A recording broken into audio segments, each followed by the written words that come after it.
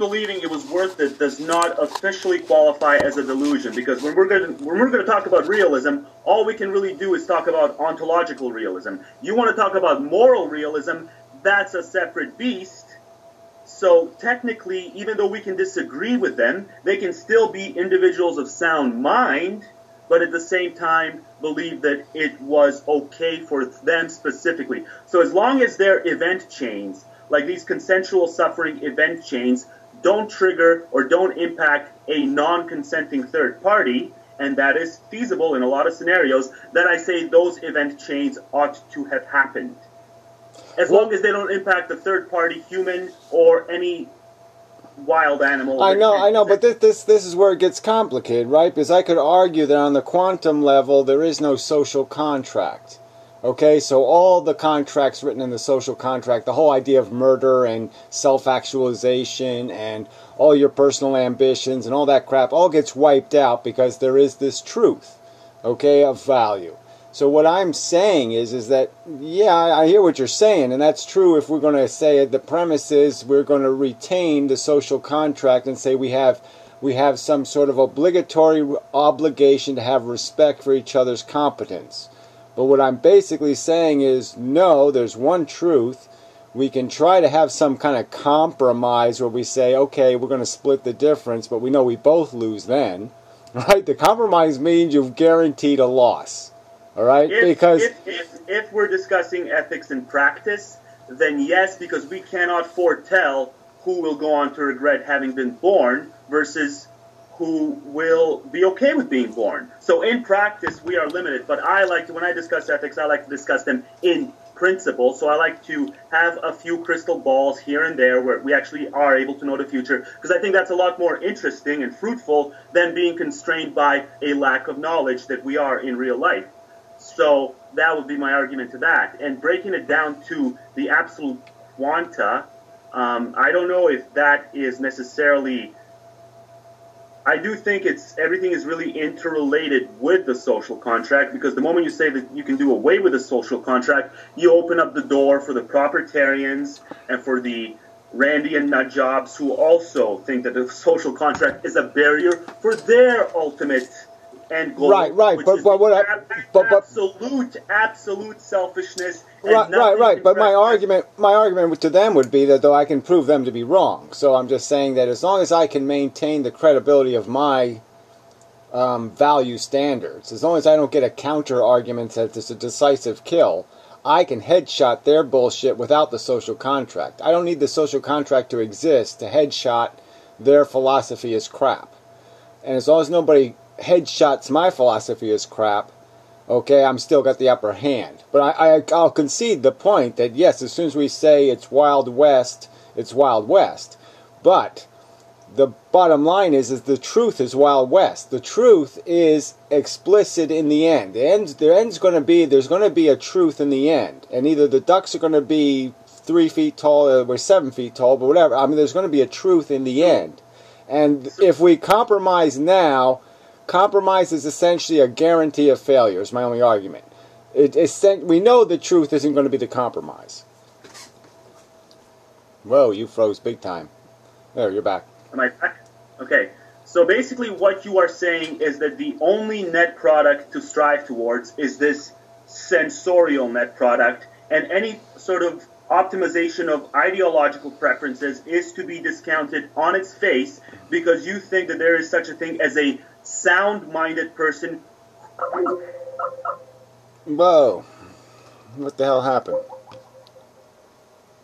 I didn't do it. It's not my fault. It's not my fault. It's anti-bullshit man's fault. I know it is. Where the hell's my connection? He's calling me back on the wrong Skype. How's he doing that?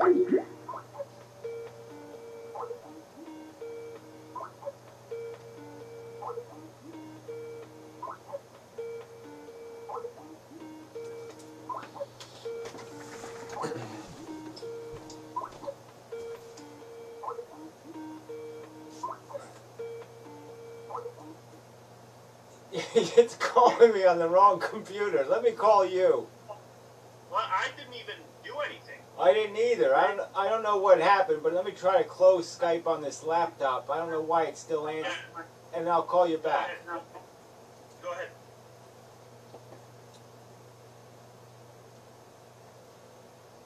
I mean, it's closed, but it isn't closing. Should I close the call? I'll close it.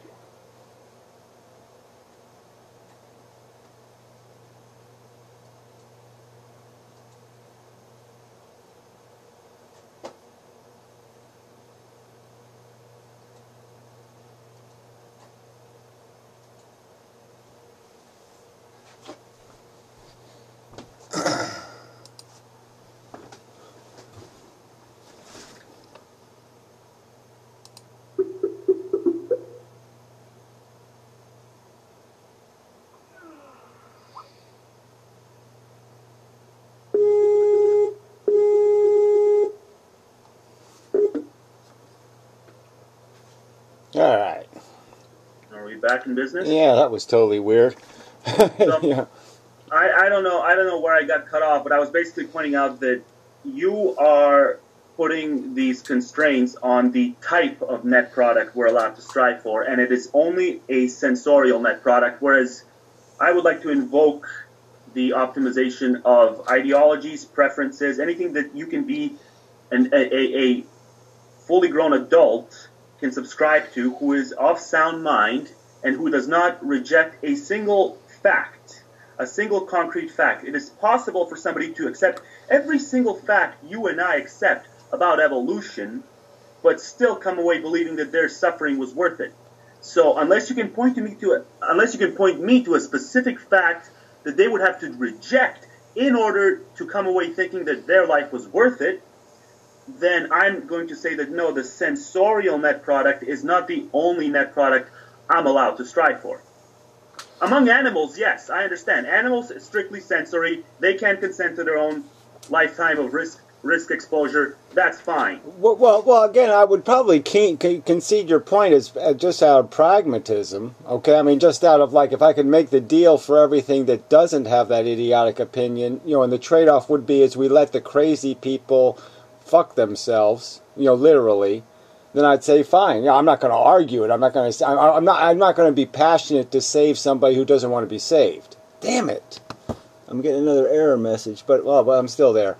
I mean, I'm not going to have any passion for that. So that would certainly be something I would willing to be throw away for I would willing to be a compromise. I think there's a reason why you're willing to compromise it, though, right? Because it really does come down to preferences being a good in and of themselves, right?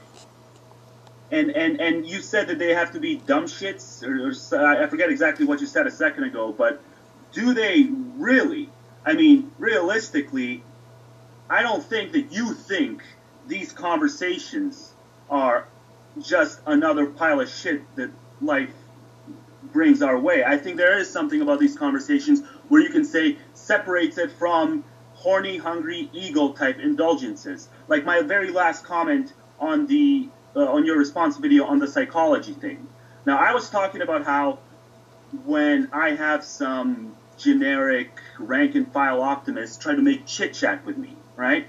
And then I hammer home to him all of his unexamined presuppositions, or my coworkers when they try to tell me about how, their kids and how the bonds are wonderful and this and that, and then I hammer home to them the criticisms of natalism and of parenthood, and how I sort of slowly start seeing that, even though they won't admit it in any sort of way to me, but I sort of start seeing them get uncomfortable. Into the back of their mind, it seeps into them that, oh yeah, some of these arguments are pretty legit. Right now, I get a psychological kick out of that, but is that kick I get just another hungry, horny, ego-type indulgence? I guess you can make an argument that it sort of borders on ego, but I think that is an intrinsic positive, and I don't see how somebody wanting to stick around to make that argument is necessarily a product of delusion. Because that's why I'm sticking around, pretty much, to tell you the truth. Is because I get a kick out of these types of things, and I'm not deluded for it.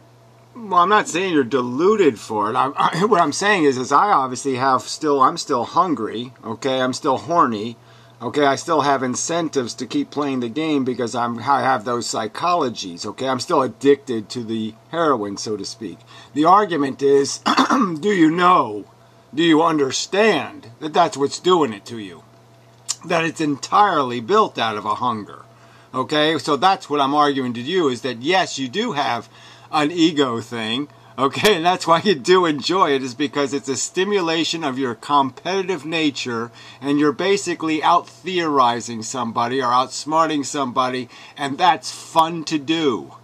But if they initiate it, should I be humbled by the fact that an ego plays maybe a minor role? Seeing as how they typically, I don't go out of my way trying to find people to pretty much argue the shit out of and make them feel stupid. No. It's when they initiate stuff to me, and it is because they have unexamined presuppositions that I sort of get drawn. Right, no, but still a video game, okay? Or it's still like me doing computer programming. You know what I mean? Even though I don't even do it well, I enjoy doing it, okay? Because it's a challenge. We're competitive by nature. That's the ego thing I'm talking about, and we thrive off of that competition. So, I mean, I'm just saying that I understand that that's my psychology, and that's not much better than some old lady watching soap operas, okay, because she's addicted to the drama, you know. Well, I think in some respects it is. And speaking of soap operas and drama, I know a few months ago, you're going to get to this when you get to one of my later sections if you keep reading, but I want to ask you now, seeing as how you brought it up. One of your Tiny Chat regulars pointed out that he actually wished he was asexual, and you responded to this with bewilderment because you said then you would really bail, right? Now, my point is that if you understand that you fully abandoning sports does not result in you missing sports in any way, why would you listen to this guy say, I forgot who exactly it was, but why would you react this way to him, seeing as how it's the exact same thing? You lose the passion for watching sports, you don't miss sports. He wants to lose the passion, the biological drive for sex, he won't miss it because it won't be there anymore. So why do you think that you would somehow be burdened by asexuality? It's not like I'd be burdened by it. What I'm basically saying is that the only thing that keeps me in the game, okay, is that hunger. So without that last vestige of hunger, the delusion of my own love affair with my penis, I would be out of luck, because then I would have just a desert then. I'd have nothing to snack on.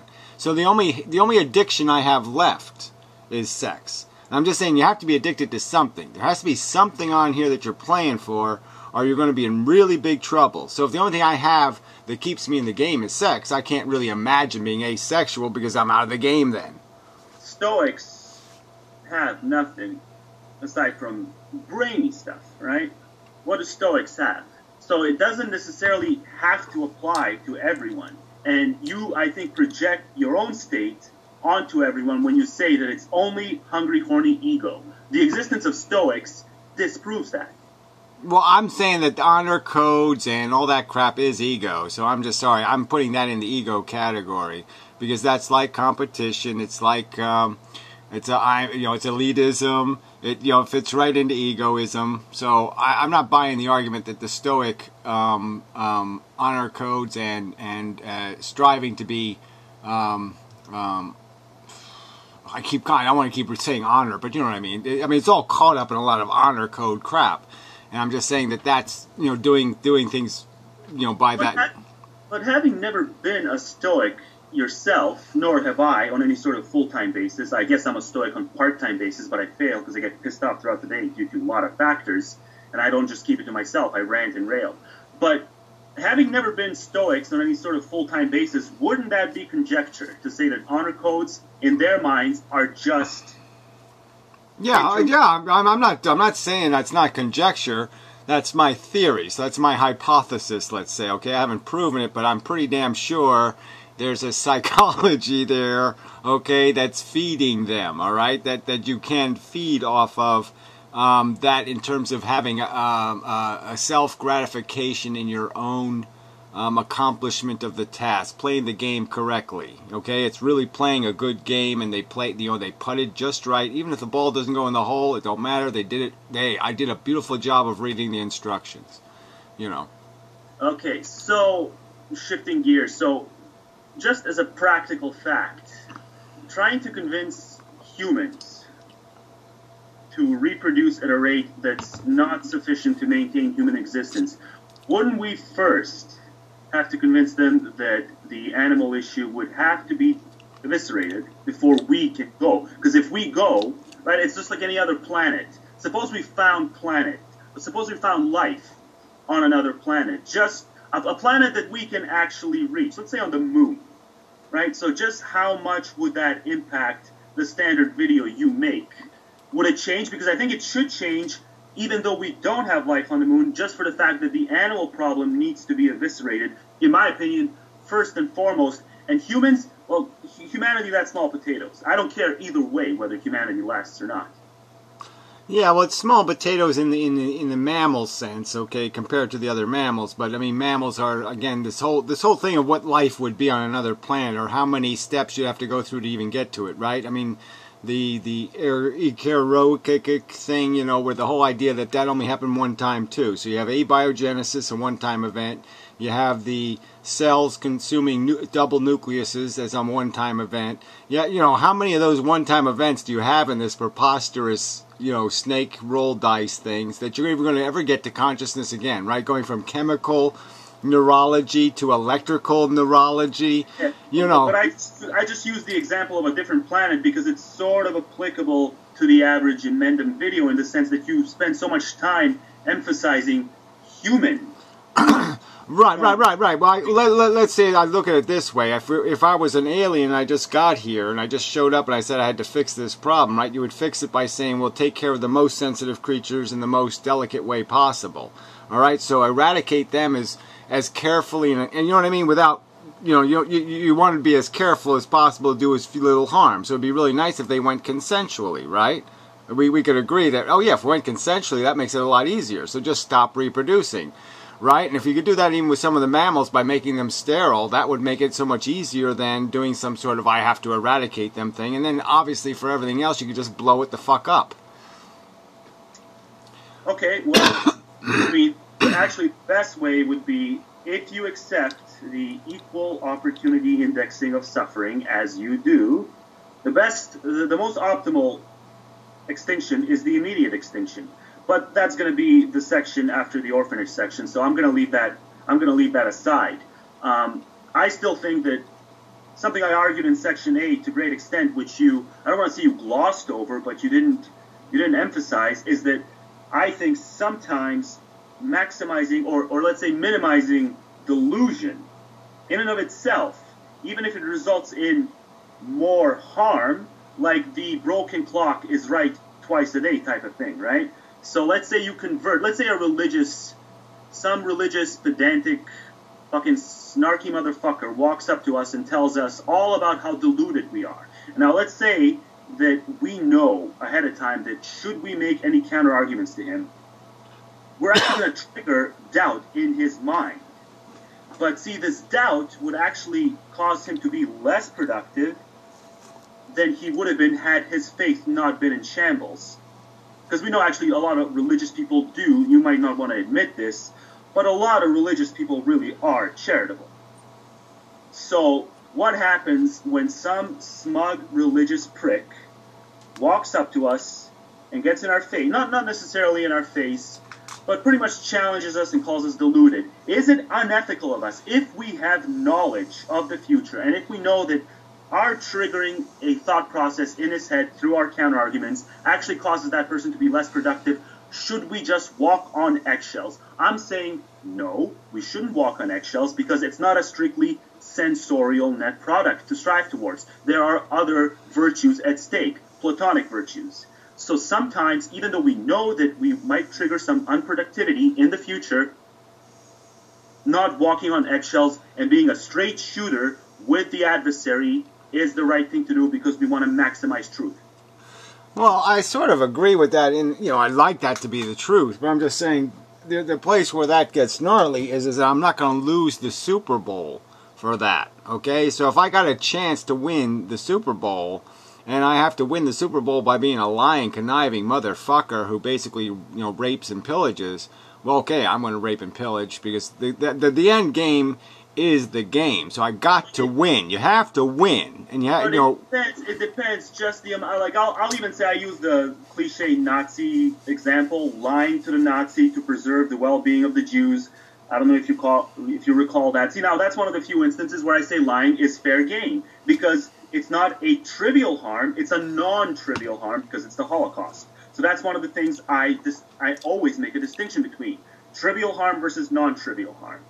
So if the net product, if me being a liar is going to result in marginal net minimization, well, then I'm going to say no. But if the differential in harm is going to be extreme enough, okay, I'll do the lying if my lying is going to prevent the extreme enough suffering. So to me, that in and of itself shows how arbitrary it is, because if it's only a marginal difference, then, well, yeah, I'm not going to be willing to turn myself into a liar because I want to be able to live with myself. And I think this is one of the reasons why you have not, as of yet, despite, look, we both know that there is a formula to becoming a YouTube success, right? We know that you can't just focus on any one area.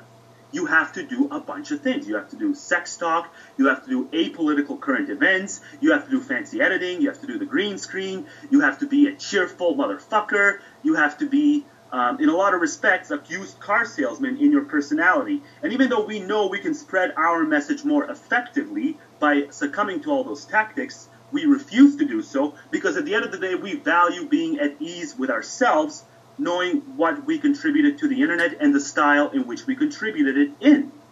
Well, that's partially true, but I mean, quite obviously, I have to some extent attempted to moderate my persona, right? I did the GNUs, right? The GNUs was sort of a moderate me. You enjoyed doing the GNUs. Don't tell me you didn't.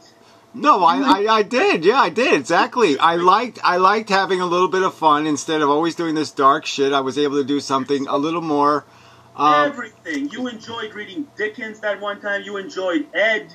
You enjoyed every entertaining thing you did. Hanging upside down. All of that was enjoyable. But what you won't do is you won't do the green screen thing. You won't have a little bubblegum, teeny poppy tune playing in the back of your videos. The stuff that really sells. Right? Well, I'm certainly not going to put the word subscribe on the screen. Yeah, okay, I'm certainly not going to do these stupid asshole things, right? Because those things are just so offensive to my personal integrity. So I'm not disagreeing with you that there's a line I would draw, but I'm just saying if I could get 1 million views, I would sell out.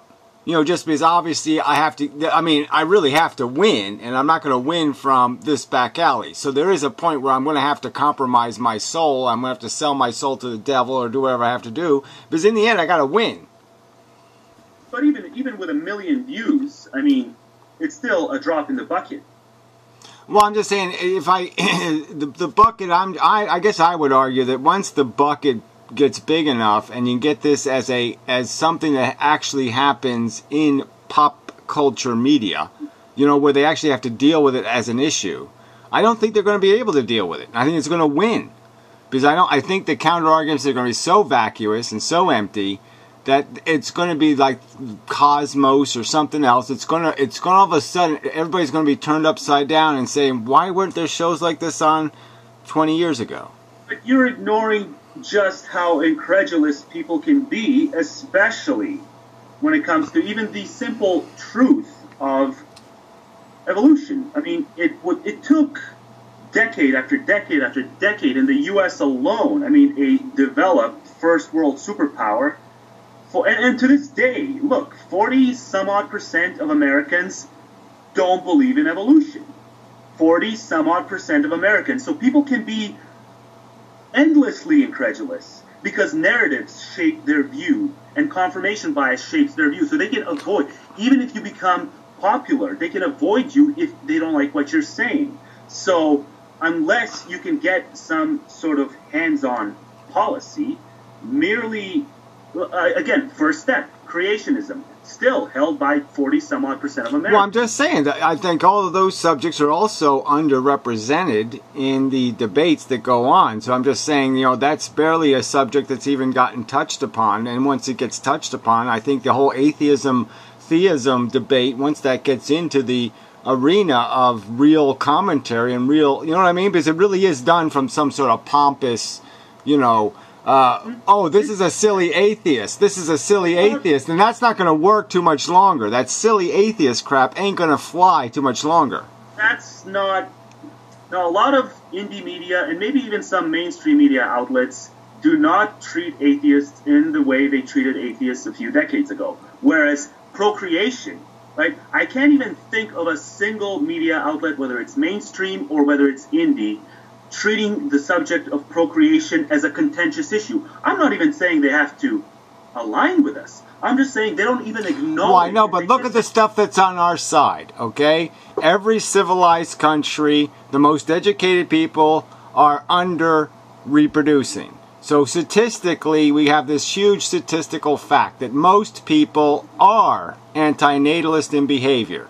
They're choosing deliberately to have insufficient children to maintain human population. See, this is where I'm going to take you to task in the section on extinction, because the maximal aim of antinatalism does not have to be one of extinction in the first place. It can be, as I argue, one of the main reasons I'm an antinatalist is firstly my contempt, my utter unmitigated contempt of parenthood and of familialism.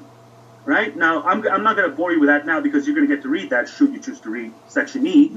But that's my two big issues, right? Whereas you would probably view those as, you know, second fiddle, and the first is the maximal aim of extinction. I view extinction as a byproduct, as a lethargic byproduct. If it happens, okay. If people want to take immortality pills, okay too. At least they're taking immortality pills with their own welfare. Well, I mean, if it was their own welfare without the biosphere being a slave to it. So I'm not going to let them drag the slaved biosphere into their immortal future. So is this the every breath you take argument? Well, I mean, that's certainly, I don't see what's wrong with that argument. Because you understand oxygen precedes sentience, right? Well, I certainly understand that it precedes sentience, but it doesn't precede the existence of life. And it doesn't really matter, because the thing keeping the oxygen ratio in balance are the other organisms. So they have to exist. You're not going to make a viral argument because it's trees. So are you worried about trees now? I mean, what? Well, I'm not. Are trees not completely interwoven into mammals, providing the nutrients and fertilizer for their maintenance and growth? I mean, you go to a volcanic island and you're not going to see too many trees growing. So obviously soil is a huge factor in trees being able to grow. So I'm just saying you're not going to be able to have your biosphere, okay, without the large mammals. But I still don't see how that argument leads to anywhere else but believing that it is actually sentience that precedes the oxygen. I still don't see how. Right? I don't understand who cares about what preceded what. I'm talking about our dependency on a biology that has a parasitic, symbiotic relationships that have been created over billions of years that we have to unravel before we have a right to go into a future. So if you're going to go into a forever future, you have to first figure out a way to get the other passengers off the plane you plan on crashing and burning. So if you want to crash and burn, go ahead, but don't take any large mammals with you. Don't take any large sentience with you, okay? You want to take trees with you, okay, but you can't take sentience with you.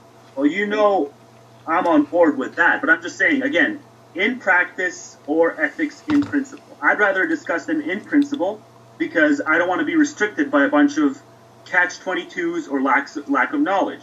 So it is feasible to imagine how the immortality thing might work without the domino effect, third-party, non-consenting party being affected. So as long as it's feasible, I think it's worth just throwing it out there for people to let us know, to let people know that we would not have a problem with it as long as it doesn't implicate others, despite the fact that they would suffer all the same. So once again, I am very hostile to the equal opportunity indexing of suffering, because the moment you make it equal, regardless of who the person suffering is, then it doesn't matter what the person believes, It's about the sensorial state.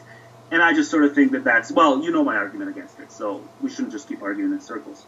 Well, I know. Yeah, well, I mean, that's obviously we have to sell that with a premise, and for some arguments I'll accept your premise, and for some other arguments maybe you have to accept my premise, just to understand why my logic is as rigid as it is, because, yeah, I'm starting with different premises than you. So I obviously don't concede that there might be any of this such thing as a respectable opinion. Okay, I just don't know if there is such a thing.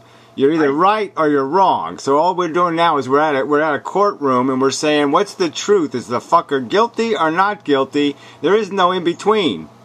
That's interlacing ontological realism with moral realism, because ethics are prescriptive, whereas reality is descriptive. Well, I'm saying that this is descriptive, okay? I'm just saying that we descriptively can go through with what exactly consciousness is. It's a phenomenon. It manifests in these mammals. This is all descriptive.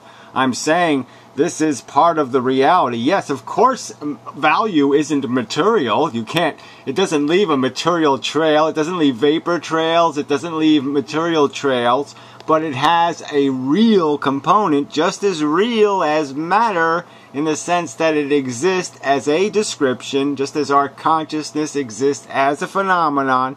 Yes, we are more than the material arrangement, I think quite obviously. If I froze us in time, right at this millisecond, you could look at the matter and the matter wouldn't mean anything because it's not thinking. But yes, it's thinking through time, it's feeling through time. Time is integral to our processing, integral to our function. And I'm just saying I can't deny the existence of sentience. It may be something that's phenomenological, okay? It happens as a phenomenon of material interaction. It is not made of matter. It happens because of the way the matter interacts. But it's a phenomenon like magnetism. I can't see magnetism, but merely indirectly, right? I can't see it directly, but I know it's there.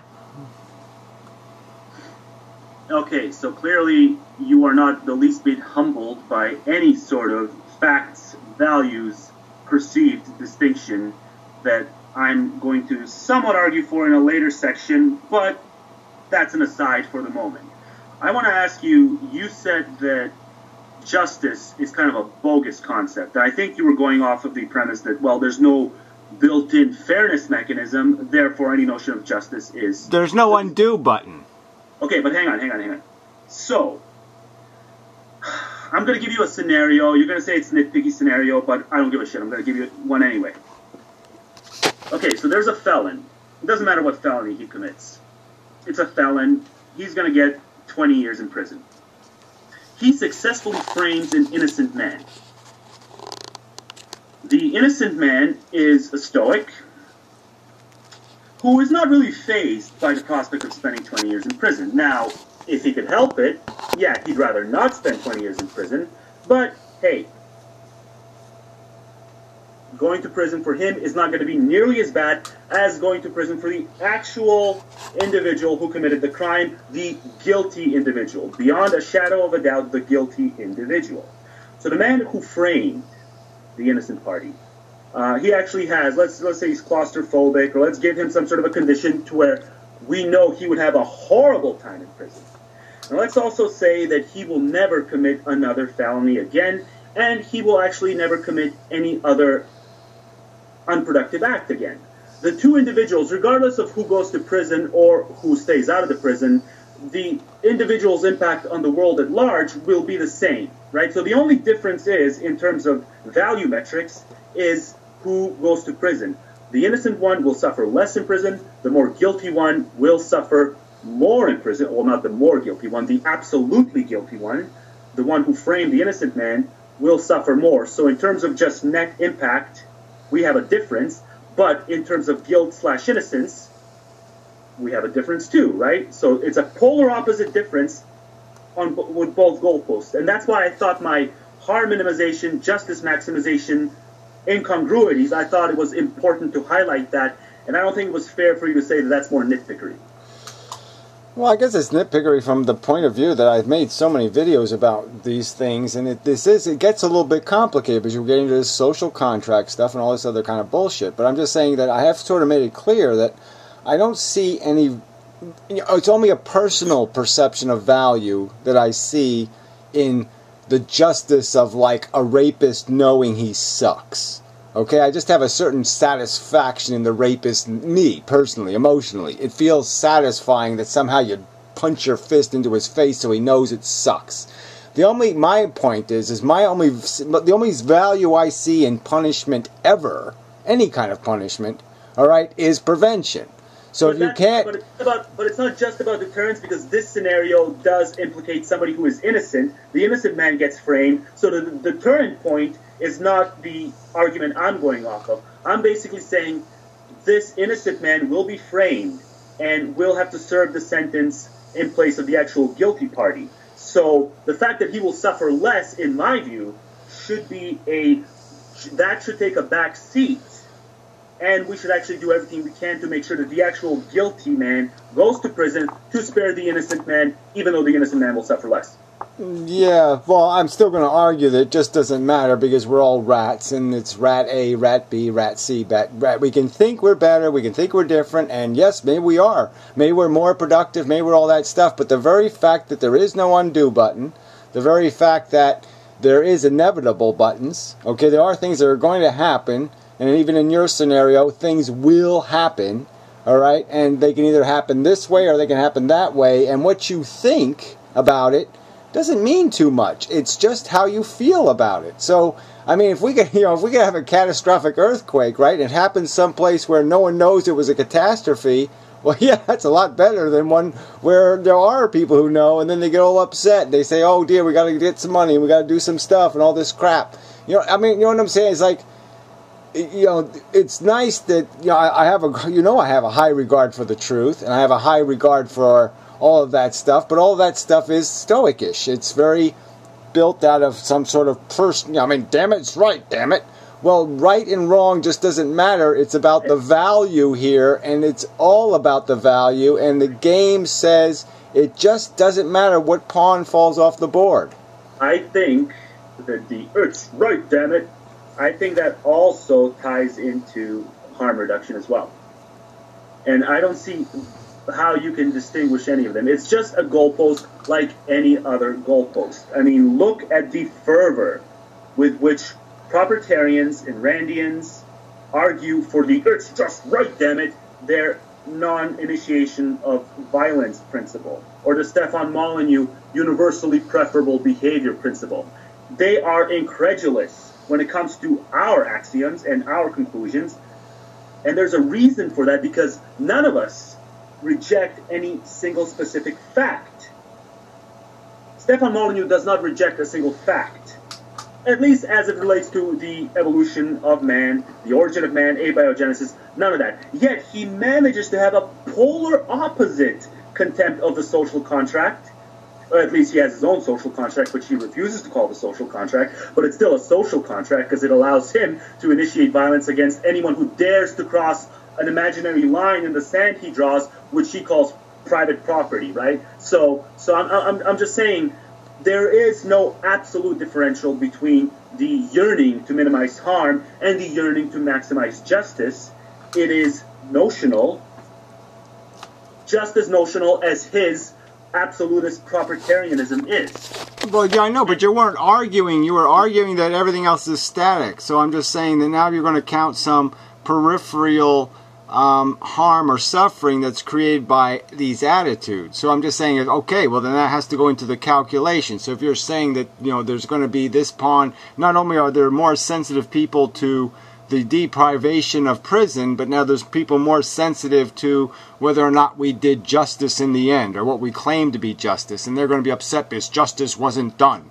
And so now we have to add their suffering into the boat. I'm just saying, in the end, I'm always going to go with the quanta math, and I'm always going to say that the quanta math really doesn't give a shit about what your perception is. It just gives a shit about whether you're in harm's way, or whether you're it's trying to minimize the number of losses, the amount of time consciousnesses spend in this negative state, and the extremeness of the negative state. And I'm not saying these are easy calculations. I'm just saying that's where my calculations go.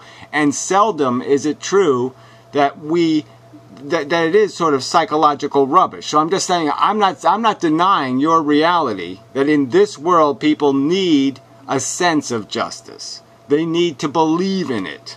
Okay? All I'm saying is that I'm saying it really doesn't mean anything. It's like being addicted to sports, and if you got rid of that notion, all that really matters, okay, is that you reduced, okay, harm. I'm going to have to go back to the fact that people who don't have this concern about their own harm view what you just said in the same way that you view what they say about justice. At the end of the day, if they believe that it was all worth it, to them, your extreme concern looks just as out of whack as their extreme concern over justice looks to you. And I guess it's difficult to put yourself in their shoes.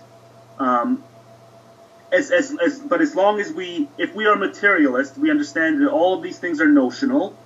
We can sort of understand why people draw different conclusions. All right. Well, how do you argue to the fact that, let's say that I would argue that if there is no preventive value, there's no point in punishment.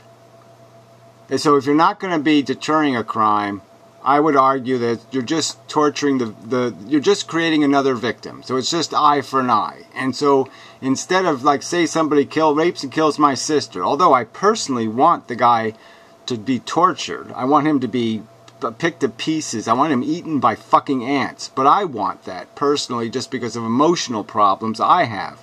Not for any logical reason, because I know it's not going to do this guy any good. Suffering he's going to endure is going to be just as bad as the suffering my sister endured.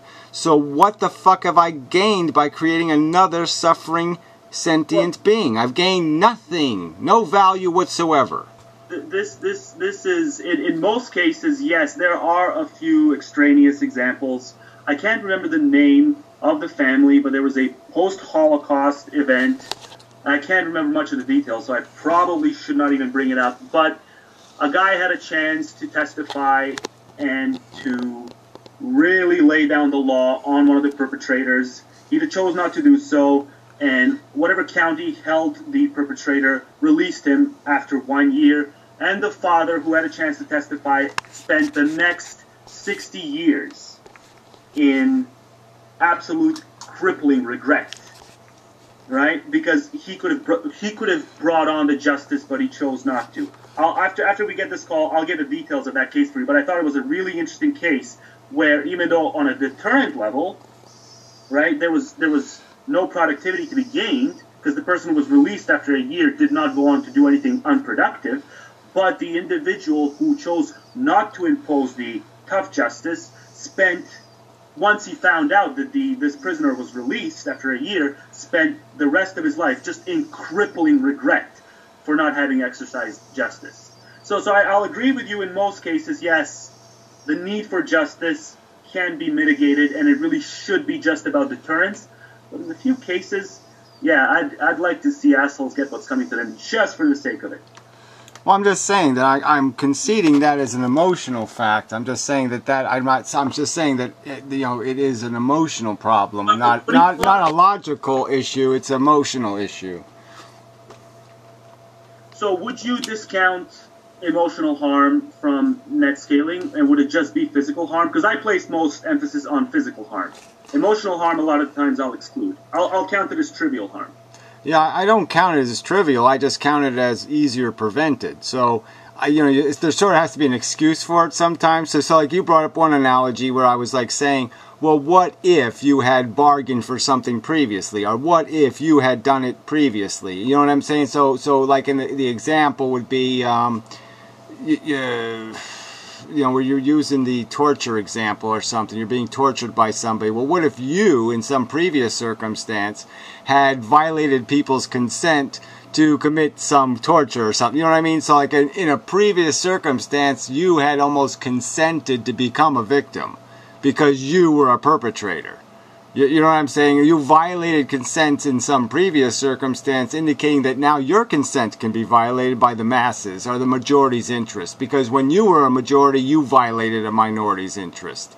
And so that gets to be a tricky question of justice, because now you're saying you've sort of consented to it because you've perpetrated the same crime. So if you're able to commit the same crime in a different context, maybe in a different context, but at the same level of violation, then why do you have right? Why you can't exercise a right you denied somebody else? I guess would be the argument, right? I don't recall me bringing it up. The only time I recall bringing up torture was when I railed against you saying that you would torture you would step into the torture chair